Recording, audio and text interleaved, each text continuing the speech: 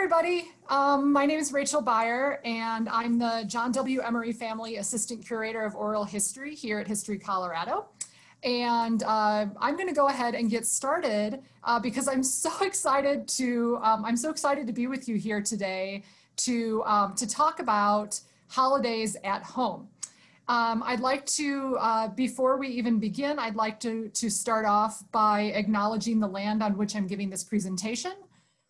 In the spirit of healing and education, we acknowledge the 48 contemporary tribes with historic ties to the state of Colorado.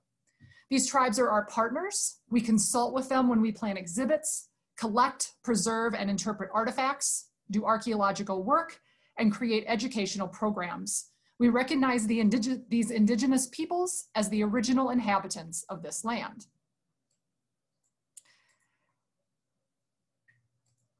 So in 1910, the Aspen Times posted this advertisement on the left of your screen that says, "Spend the holidays at home. Special low rates to and from all points in Colorado and New Mexico via Denver and Rio Grande, the scenic line of the world." This is kind of ironic because this ad is encouraging commercial travel, even if it's close to home, during a time that for more than a century was a holiday celebrated in the company of family in one's own home. So tonight we're actually going to talk about how in the early 20th century, the modern world was increasingly showing its influence in the lives of Americans all over the country.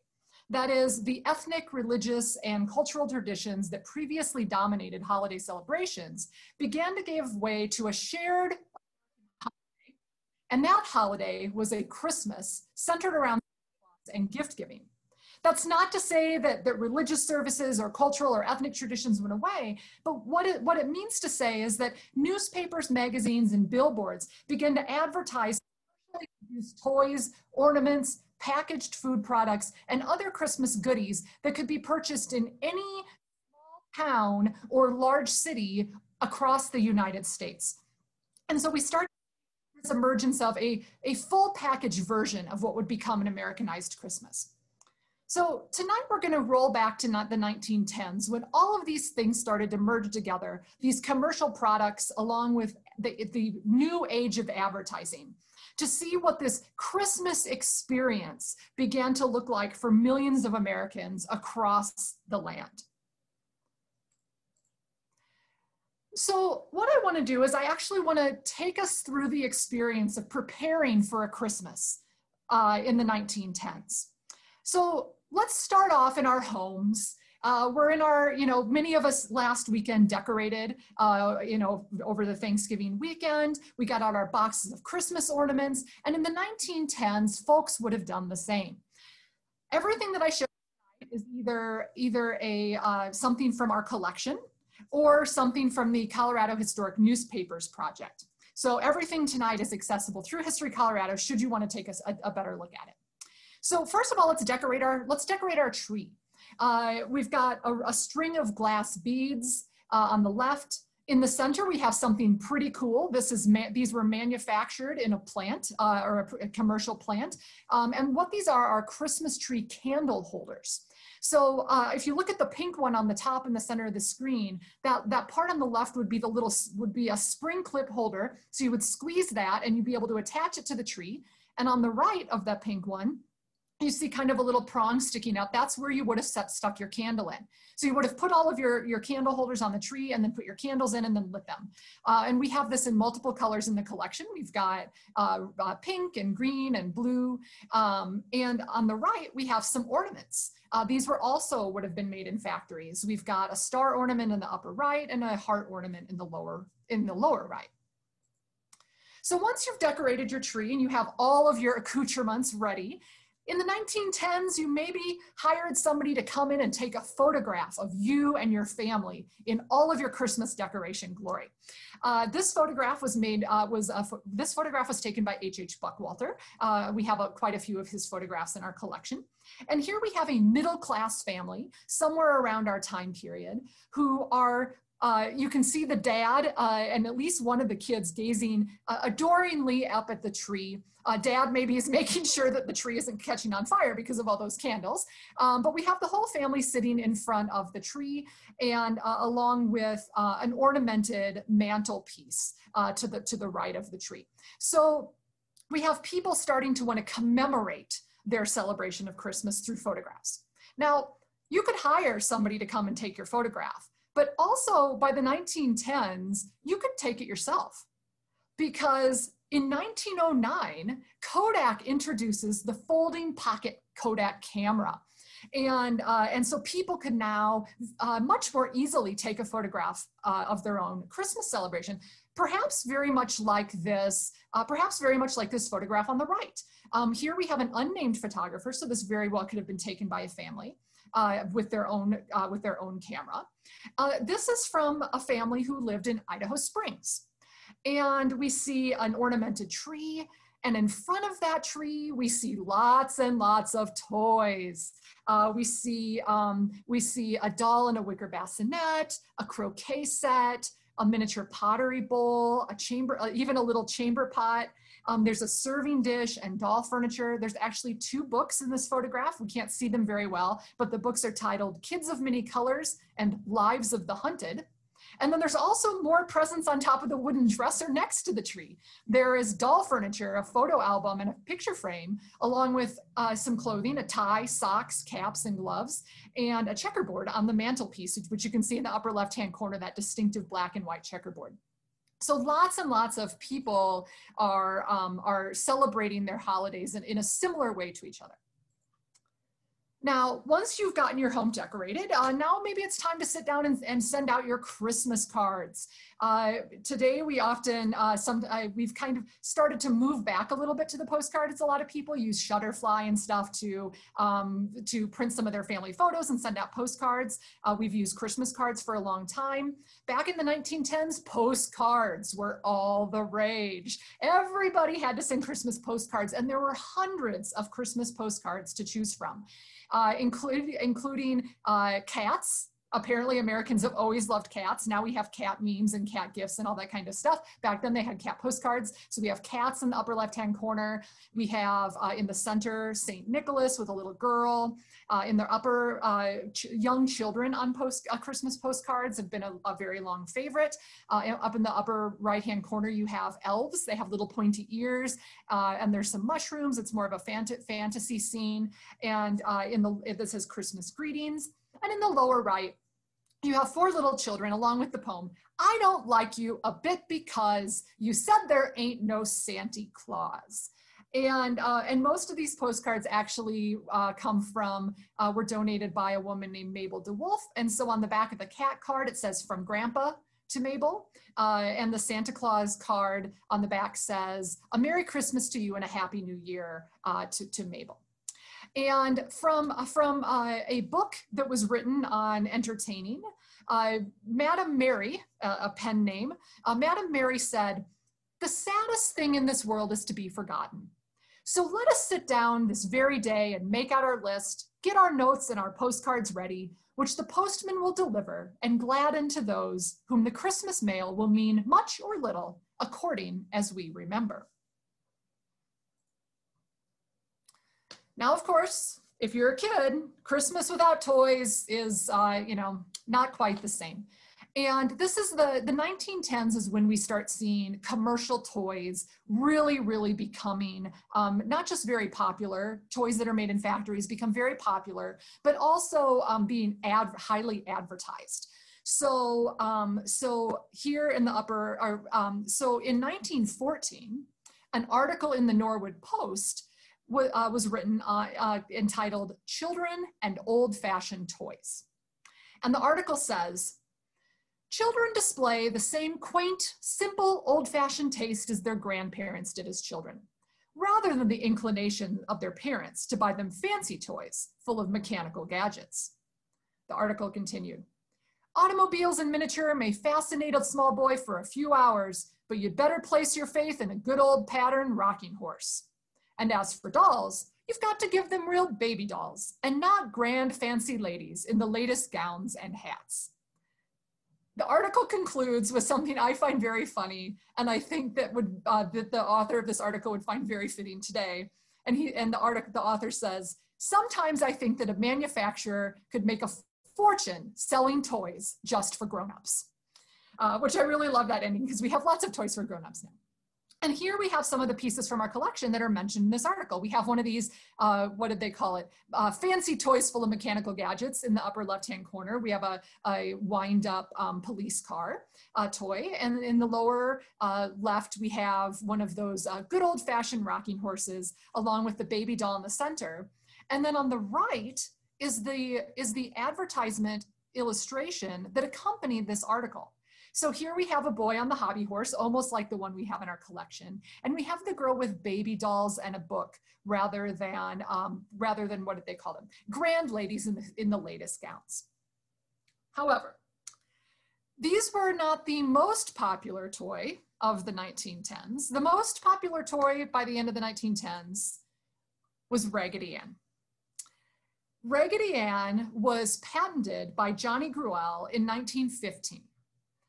But didn't get really popular until 3 years later when Gruelle published Raggedy Ann's stories. So once there was a book to accompany the doll, she became really popular. Now this version of Raggedy Ann comes from our collection. She's a small rag doll. She has a face that's drawn on white cloth with colored pencil and an orange yarn hair. And she wears this hand-stitched pink gingham dress with a white lace apron over the top. The dress has a little snap on the back, and then she has legs that are red and white stripes with black shoes. And she actually has undergarments as well that are white cotton drawers. Now, Raggedy Ann is a perfect example of our old tradition meets new tradition that we're talking about tonight, because she looks homemade, but she was actually made in a factory. So here we have this toy that looks like it was made by hand, but was made in a factory. And by 1920, Jets in Leadville was advertising Raggedy Ann and was saying, Raggedy Ann and Raggedy Ann dolls are for sale at this store only. That if you wanted a Raggedy Ann doll for your child, you were gonna have to go to Jets in Leadville. Manufacturers and dry goods stores and other stores that sold groceries and markets and places like that were really trying to attract the attention of primarily mothers who did the shopping to save a little bit of money on Christmas gifts for their children by buying a certain amount of goods at the store and then getting a free gift to go along with that purchase. So very much like a premium. So here on the left, we have Toodles' Xmas Dream, which was given as a premium in dry goods stores in 1913. So if you spent a certain amount of money at the grocery, you would get this copy of Toodles' Xmas Dream that you could then give to your child. Now, once you've taken care of decorating your home and sending out your Christmas cards and shopping for the kids, you better prepare for your Christmas dinner. And Christmas dinner, of course, is the food around which we center our holidays. So I just wanted to share with you some of the great advertisements from our newspapers collection.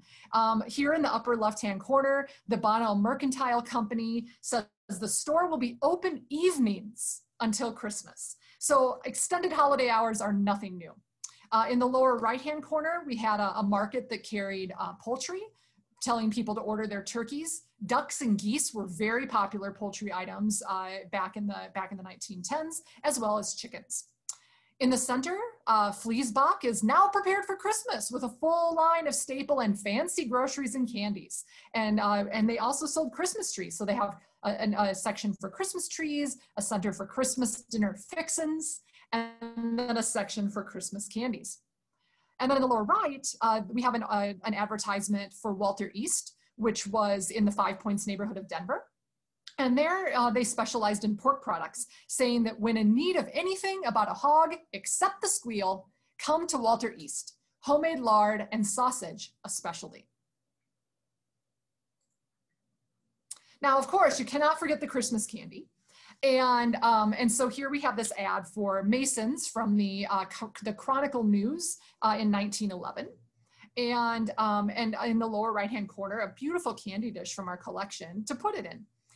Now, I promised you in the advertisement for this program that I would tell you why candy companies could promote purity and cleanliness in their products. This is because of the FDA, or the Food and Drug Administration. In the early 20th century, food and drugs were unregulated.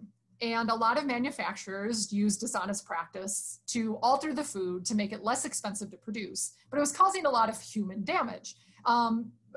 Companies were doing things like adding talc, that is ground up rock, to baking powder because it would make the baking powder less expensive. Dairy producers would add formaldehyde to milk to mask a cow disease that could even cause death in children and people with compromised immunity. And so really, and then of course the famous example of Upton Sinclair's The Jungle and the meatpacking industry. And so in 1906, the Food and Drug Administration was formed to regulate food, certain food industries as well as drugs. And for some reason, candy companies fell under that. So candy companies after 1906 were actually able to advertise the purity is guaranteed, or purity and cleanliness are hobby. So they were actually able to advertise that because their industry was regulated by the Food and Drug Administration. And so we see national trends starting to affect local activities and even purchasing of food or eating candy and things like that. Now, one of the things that folks very often did and still do to this day are participate in religious services. And the 1910s were no different. However, one of the things we start seeing in the 1910s that was different from the decades prior to the 1910s was that we start seeing these nationalized practices like Santa Claus and more commercial products being included in holiday celebrations showing up in churches. So here on the left, we see something that we might expect to be more traditional. Christmas at the churches, exercises and services were held, Christmas trees, Christmas programs given Saturday night make little folks happy. But maybe we don't expect to see the one on the right that says Santa Claus plans to visit many Montrose churches on Christmas Eve. And in fact, Santa Claus did do that. Excuse me. In 1913, in Montrose, Santa stopped off at 3 different churches for the services. And even the article on the left, which seems from the header to not include kind of the more commercial aspects of Christmas, actually did in its program. So the article goes on to say that some of the program's offerings were Genevieve Pike reciting a poem called Christmas Dolly, and the primary department, or the young children, singing the song Jolly Old St. Nicholas, complete with hand motions, both of which are non-religious things. Christmas Dolly is talking about a present or a gift, and Jolly Old St. Nicholas is talking about Santa Claus delivering gifts. So here we have, even embedded within the Christmas service at a Christian church, this commercial aspect emerging, that's emerging during this time. This is also a time period of transition for those of the Jewish faith. Prior to the late 19th century, early 20th century, Hanukkah was a minor Jewish religion, or a minor Jewish festival. However, with the advent of this nationally commercialized Christmas, we start seeing synagogues trying to respond to this nationalized Christmas as a holiday by increasing their Hanukkah activities. So we start to see an increase by the late 1910s of things that look very similar to Christmas practices, but are for Hanukkah. So we have the annual Hanukkah ball that is advertised in the Denver Jewish News by 1920, at which time they have a sumptuous kosher banquet and celebrate the Hanukkah, the Feast of Lights. The article notes that dancing will start at 8:30 and a full evening's good time is assured. And so we see this transition of Hanukkah being elevated in order to give Jewish children and families an opportunity to participate in this nationalized culture, but in a way that works for their own personal faith. Okay, so all of the preparations leading up to your several days of Christmas celebration are all in place, and so now it's time to get ready for your Christmas party. So the first thing you want to do if you're the lady of the house is maybe you want to make sure that you have a good, you have some nice hose. And so you can go to the mercantile and pick out some Christmas hose as opposed to just regular hose.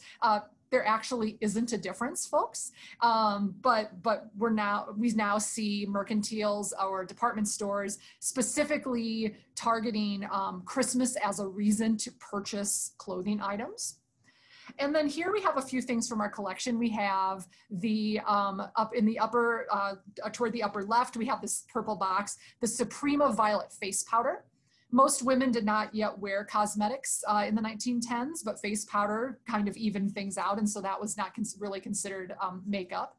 But of course, if you have gray hairs, you maybe want to get rid of those with a bottle of, with your bottle of Cuban hair color restorer.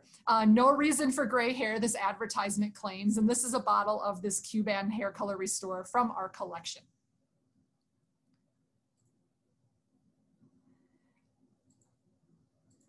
Okay. So now you need something to wear if you're the lady of the house. And so again, you've got an advertisement for specifically for Christmas suits and dresses.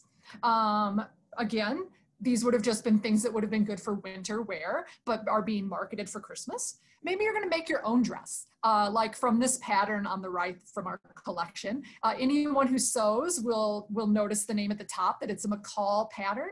We still have McCall around today to get patterns from to make our holiday dresses. And then a spool of thread in the upper right-hand corner. Let's look at some of the dresses that we have. Now, let me first of all say that most of these dresses belong to fairly wealthy women from the state of Colorado, but not all of them. So this first dress, we're gonna go from left to right. This first dress on the left actually was a Daniels & Fisher, for those of you familiar with the department store, Daniels & Fisher. This was actually made for Alice Coors of the Coors family. And, we have this beautiful pale beige silk dress. It's got lace all over the collar and the bodice. This beautiful, elegant ball gown that would have been perfect for Christmas celebrations.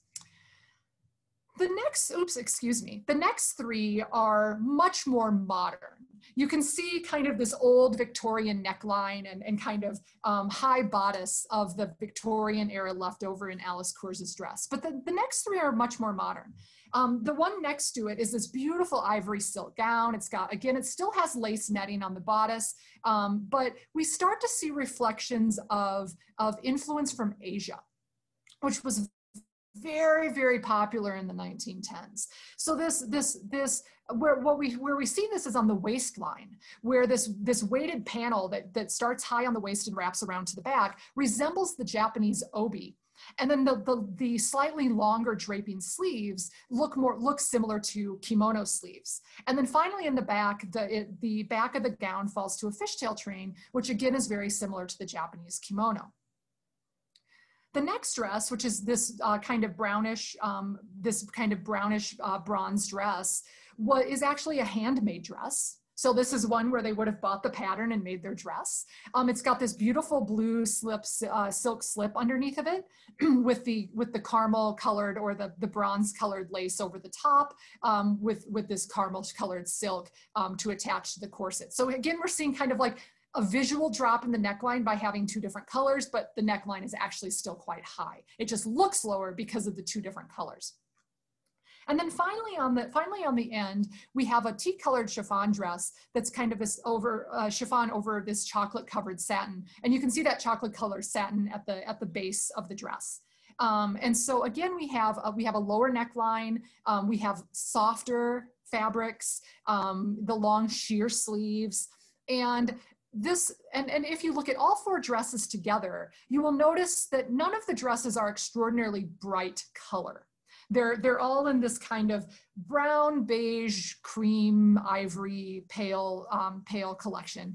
Other than that bright green band across the second to the left. And this is because commercial dyes were not yet available, highly available in the United States. Those commercial dyes were primarily made in Germany, and in the 1910s, particularly in the second half of the 1910s, Germany was at war in Europe, and so we weren't getting those dyes from Germany anymore, and so our fabrics started to revert to more natural colors that were easier to get to hold to the fabric, and that would last until after World War I. Had to throw in some shoes. Again, we have advertisements specifically for Christmas shoes, but they wouldn't have been any different. You could have worn these sensible boots in the upper center to any party, or you could have gone with perhaps a fancier slipper, which is in the lower right. And men, of course, had Christmas shoes too, along with tuxedo vests, dress shirts, advertisements specifically for Christmas shirts, and this men's coat, which was sold in Leadville, but which was actually manufactured in Philadelphia. So we start seeing a much more national, clothes aren't necessarily made in Denver. Sometimes they are, but they're often shipped in from long distances. Finally, before we move away from clothes altogether, we need to stop off and take a look at the apron. Aprons were extraordinarily important for women at fancy parties all the way up until the 1970s. And I'm looking forward to hearing at the end if maybe anyone remembers wearing aprons, or their moms or grandmothers wearing aprons at fancy parties. Because the apron was very important to make sure that their dress stayed clean at the party while they were serving their guests. And actually the Elk Mountain Pilot in November of 1918 said about the apron pattern on the left, "One might as well expect Christmas to be observed without dinner as without the pretty tea aprons and serving aprons that help to make it joyous each year." That text accompanied this pattern for a white muslin apron with a rickrack braid edge. Oops.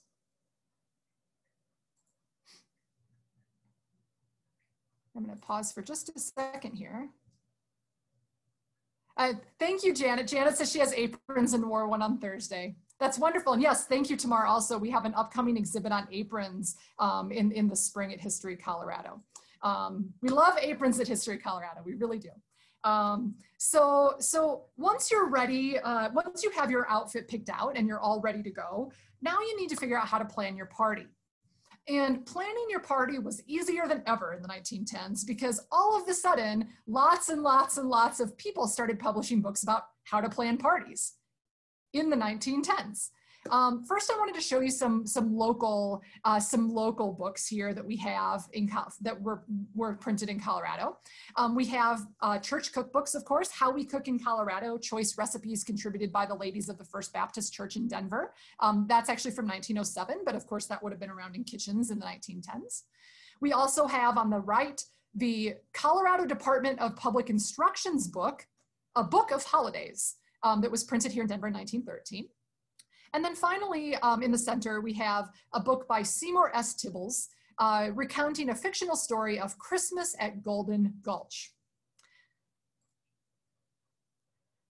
So we've got all these entertainment books, and these entertainment books are very ready to tell us how to celebrate our holidays. And of course, menu planning. We've been to the market. Menu planning is very important. So here we have a few things. On the left, we have a full menu from the Ouray Herald.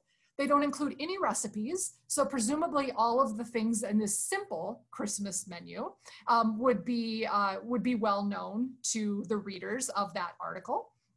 It includes oyster cocktail, cream of tomato soup, roast turkey, potato croquettes, creamed onions, cabbage salad on spinach leaves, plum pudding with hard sauce, white mountain cake, which if you watch the advanced video, we make a white mountain cake in the video, and then ending with bonbons, crackers, cheese, and coffee.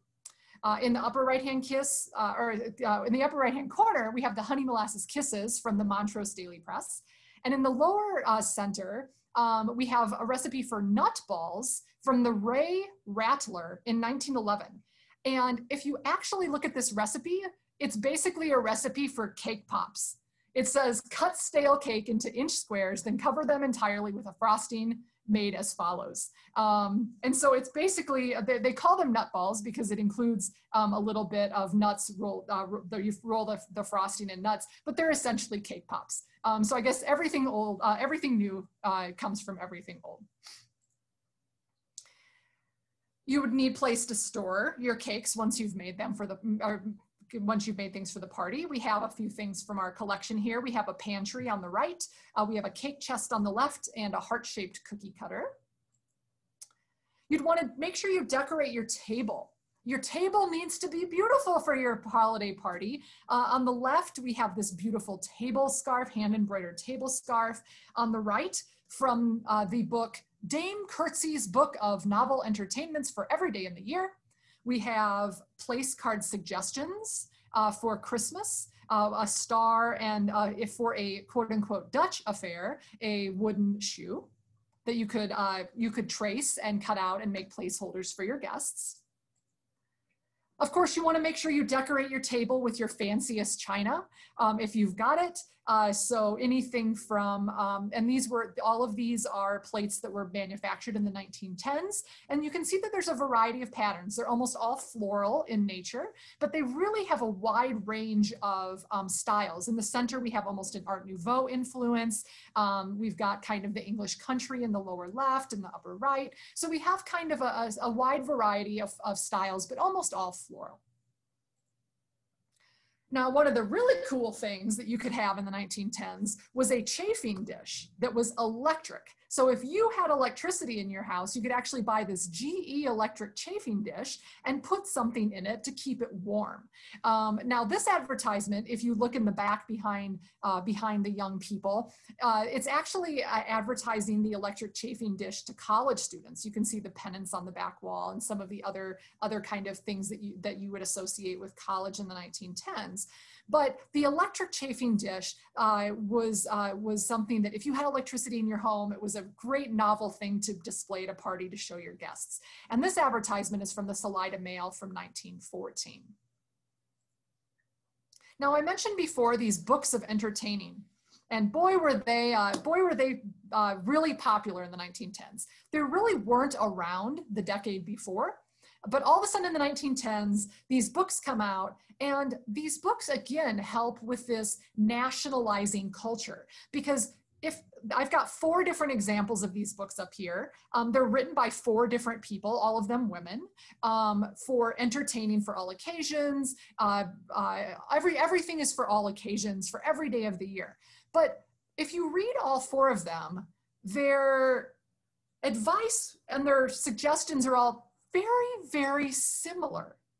And so we've got very, very similar advice being given across the board that you could buy a book in the bookstore. And even if no matter which of these 4 you picked, you're probably getting a similar advice to the other books, as well as similar advice to people all over the rest of the country. Now, in addition to the suggested entertainments in the books, we have other things in the home. Many of these entertainments are, so like in the books, they might say something like sing songs or recite poems or put on plays. And then they give you examples of those things. And all of these things were common in the home. On the right, or excuse me, on the left, we have an image of one of our many pianos that we have in our collection. This really beautiful example of an upright piano. In the 1910s, we also had player pianos. This piano pictured is not, but we had player pianos as well. And in the upper left-hand corner is a player piano roll. So if you didn't know how to play the piano and there was nobody at your party who knew how to play the piano, and you happen to have enough money to buy a player piano, you could have the piano just do the playing for you. However, in the 1910s, almost every party had somebody, at least one person at it, who knew how to play the piano. And so sheet music, like this song, The Wild Rose, was very, very popular. Families who had pianos, people who played piano would have dozens and dozens of pieces of sheet music to be able to celebrate really any occasion, no matter the time of year. And people love to sing together. If you've ever seen the movie Meet Me in St. Louis, which is one of my favorites, at the party, they're all singing with the piano. And so this sheet music was actually sold at the Silver State Music Store in Pueblo. Now, by the 1910s, the Victrola also existed. So if you didn't have a piano of any type, nobody needed to know how to play music at all, because you could have a Victrola, which is basically a record player. And we have one in the upper right-hand corner here. It looks like a piece of furniture that was done intentionally so that it would kind of fade into the family's home. And then in the lower right corner, we have an advertisement from the Knight Campbell Music Company of Denver, Colorado, asking the reader, will there be a Victrola in your home this Christmas? So these parties, these Christmas parties that people had, very much like we do today, today we have a party and we maybe post pictures about it on Facebook or Instagram, or we tweet about it. And so the people who we're friends with on Facebook or our followers on Instagram or Twitter know what we did for the holidays. Exact same thing happened in the 1910s, except people submitted that to the newspaper and then the newspaper ran a little article. So here I've just pulled out a sampling from papers all over the state of Colorado that talk about people enjoying Christmas time together. Mr. and Mrs. E.E. Stevenson made the day pleasant for friends at a Christmas dinner party at their ranch. Those present were John Cole, wife and daughters, E.W. Ewing, Max Ewing, Fred Vertrees, and John M. James. Another says, at the close of the evening, a large red stocking was brought in, and from it each member drew out a gift. The matrons were assisted by Mrs. Farmer's charming little daughters, Mrs. Genevieve and Dorothy. And another, Mrs. B.F. Weyer and granddaughter, Miss Blanche Baker, were hostesses on Sunday at a Christmas dinner given at the residence of Mrs. Weyer on 5th Street. These guests were Mr. and Mrs. A.B. Weyer and family of Delta, and Mr. and Mrs. H.J. Pomeroy and family of Palisade.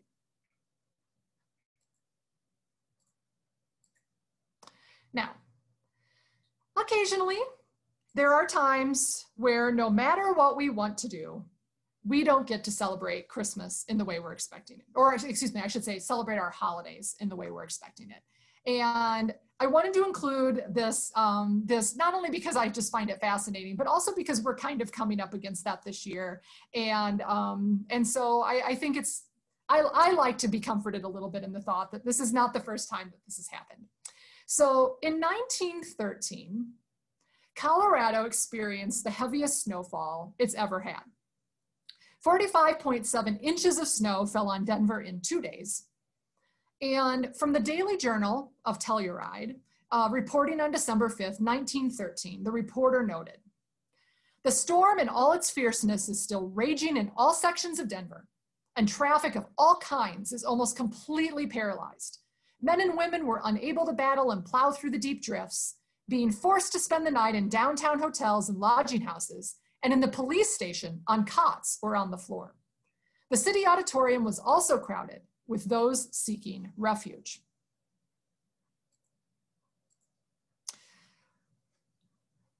In the 1913s, one of the other things that happened during the snowstorm was that the Denver Tramway Company, which ran cable cars through Denver, a lot of their cable cars, unsurprisingly, got stuck in the snow.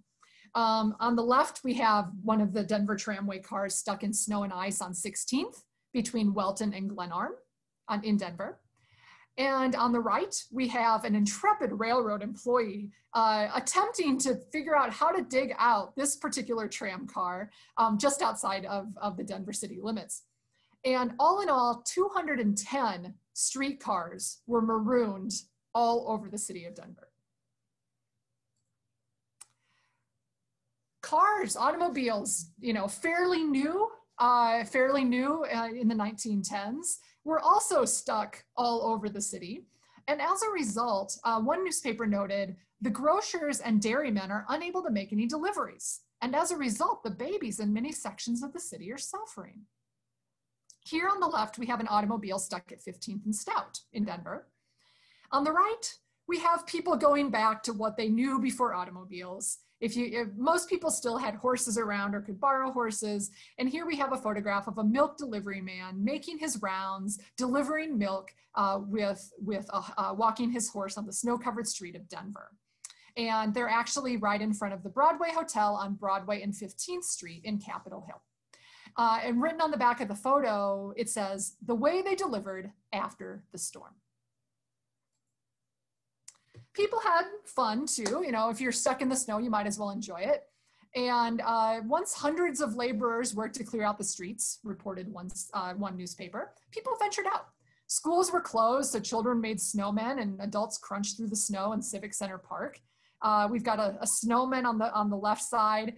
There's a sign in front of it that says, "It's a privilege to live in Colorado," and the snowman is holding a whiskey bottle. On the right, we have adults and children playing in the snow in front of the Capitol and in Civic Center Park.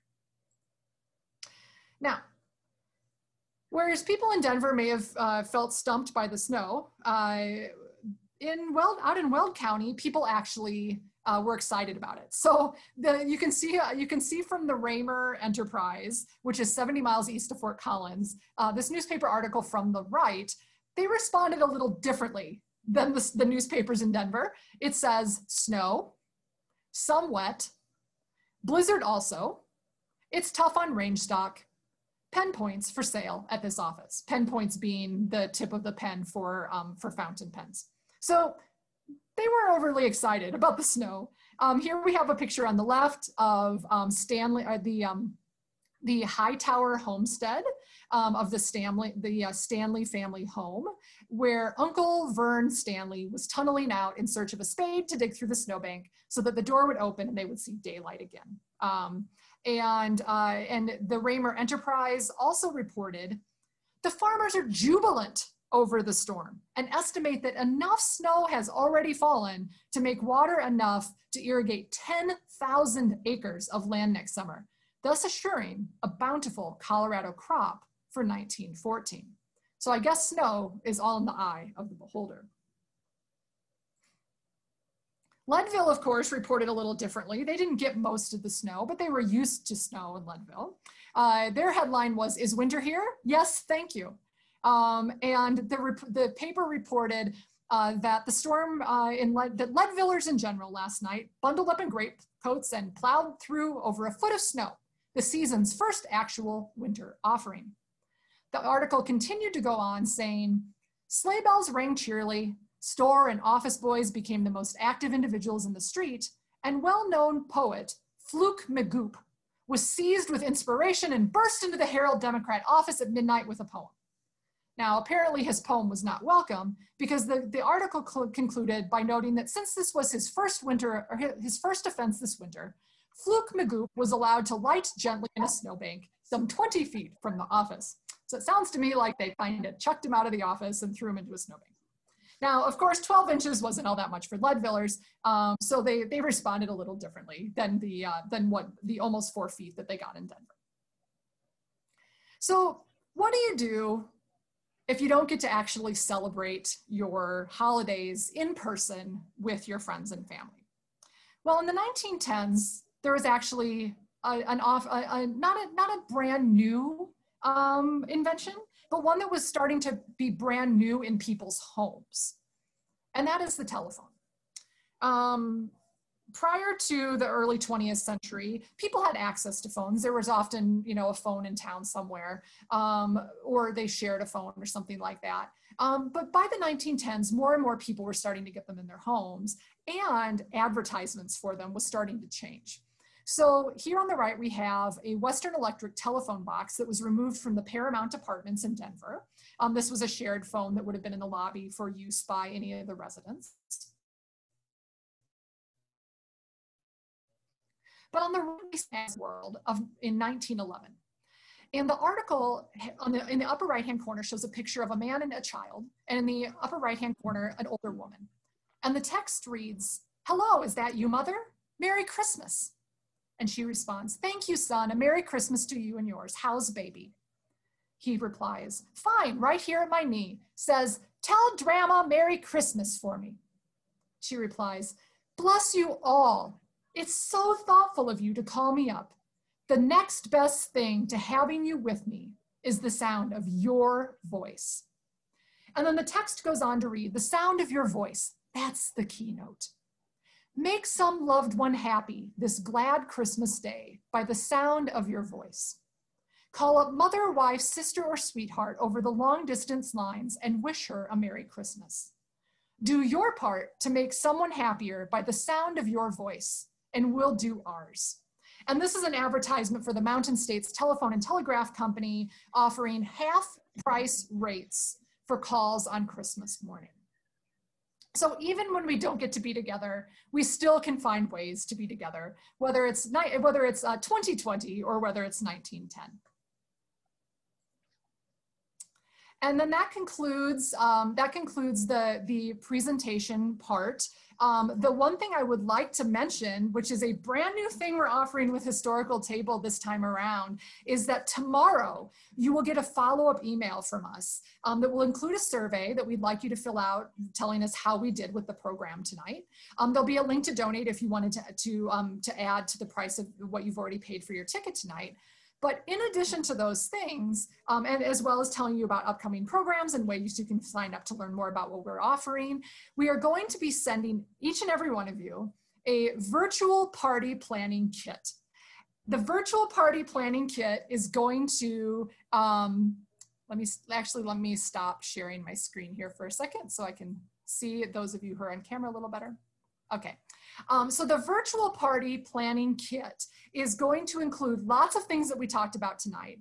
But what it's going to do is it's going to, from start to finish, help you plan your own virtual Zoom holiday party from the 1910s. So the recipes we talked about tonight, costume ideas, activity ideas, all of that is going to be included in the kit. There's going to be Zoom backgrounds. Thank you very much to Katie and Michelina, whether or not they're here. They helped me put together a really beautiful package for you to be able to celebrate your own party ideas at home. So, keep your eye out for that email coming from us tomorrow, which will include all of those ideas. If you do the party, let me know how it goes, please. Because what I'd love to do is I'd love to not just have a holiday party, but what about a chuck wagon dinner party? Or what about an 1960s après-ski Aspen dinner party? Or all sorts of other kind of party ideas that we can do that we have in our archives and our collections that we would love to put together for you. So your feedback on this will be really important for us to be able to get the next one even better for you. So that's going to be coming up to you tomorrow. And so now I'm going to open it up to questions. What questions do you have for me? Tamar, were there any, I just want to make sure that there weren't questions that came. I'm just going to go ahead and scroll back through. I talked about Janet's aprons. Yes, Melissa, I did search frosting because frosting is the most important part of a cake, right? So my search results were from searching for frosting when I showed the nut ball recipe. And Joe and Angie say that their grandparents had a player piano. That's really cool. I love that idea. What is hard sauce? Kathy asks, what is hard sauce? Hard sauce is a, it's kind of a glaze made with liquor. So it's a glaze that you pour over a cake or serve with a Christmas pudding that is very heavy liquor content, normally brandy, normally brandy. And what it does is it's basically brandy and syrup, or excuse me, brandy and sugar. And then you can pour it over your Christmas pudding. And then it actually has just enough, you cook it down a little bit, but there's just enough alcohol left in it that you can pour it over the top of your Christmas pudding and light it on fire. So if you've ever seen basically any version of the Christmas Carol where they like set their Christmas pudding on fire with like a little piece of holly in the top, and then it just has like a little bit of like flame glowing over it, it's because they've poured the hard sauce over the top. Other questions?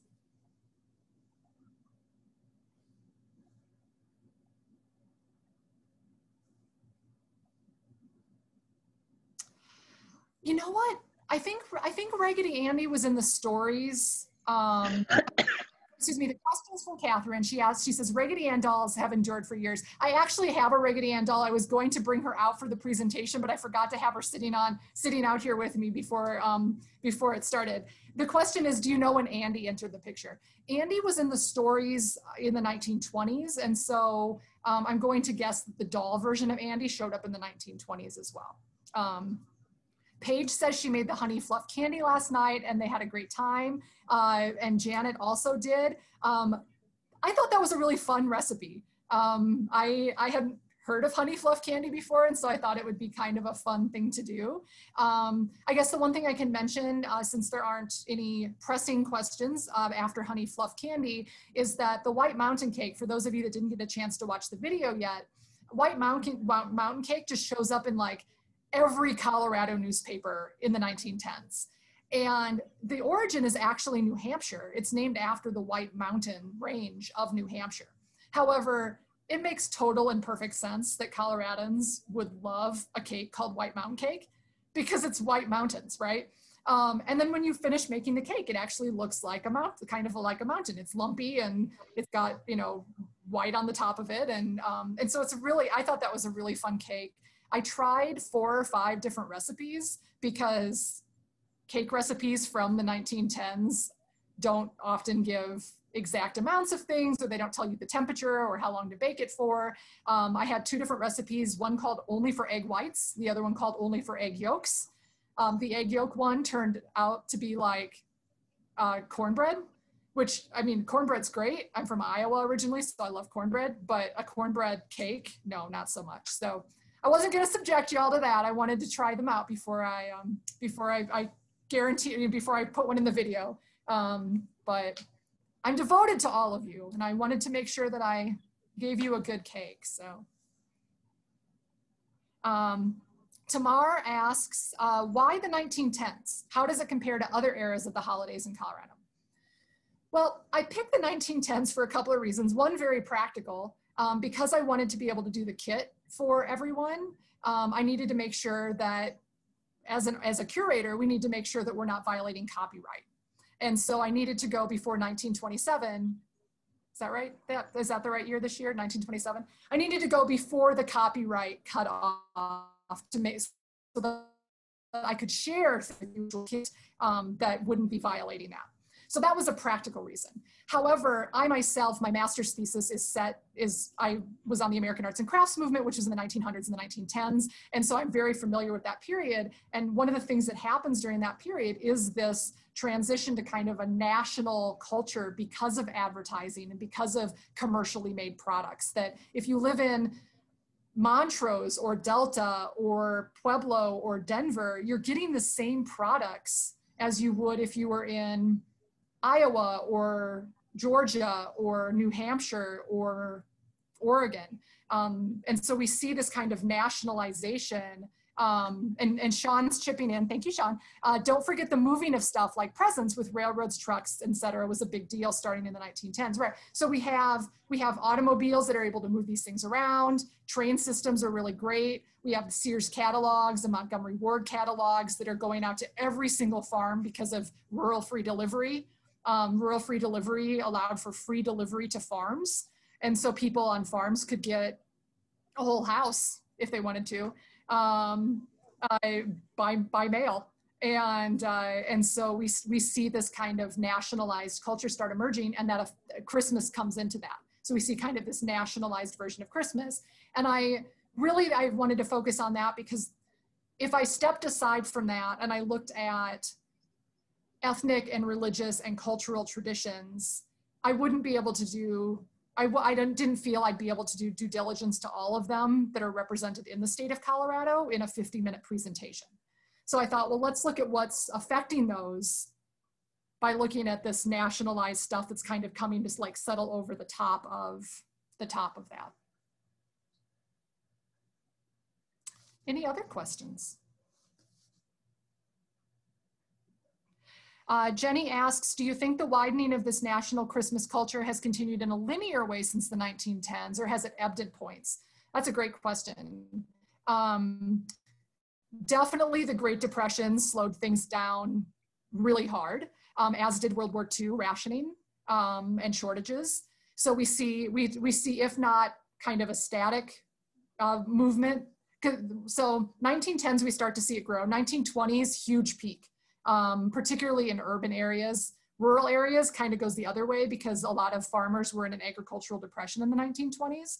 And then in the 30s and 40s, it kind of hits everybody. But by the mid 1950s, we really see it skyrocket again. So lots more people have a lot higher disposable incomes, and it just kind of goes whoop with the commercial aspect. The 1970s, we see it contract again when people start thinking about environmentalism and resource scarcity, gas prices, the oil embargoes in the 1970s, change transportation costs and make goods more expensive. So we kind of see that contraction.